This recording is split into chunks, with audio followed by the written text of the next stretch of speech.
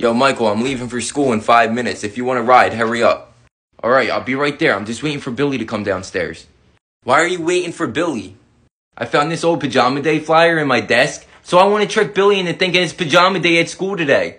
No way, are you serious? That's the greatest prank ever, Michael. You're an evil genius. Yeah, I know. Now remember, when Billy comes downstairs, play along with me. Of course I'll play along with you. You don't even gotta ask. Oh, I think I hear him coming down the steps. Hey, have you guys seen my backpack? I'm gonna be late for school. I'm gonna miss the bus.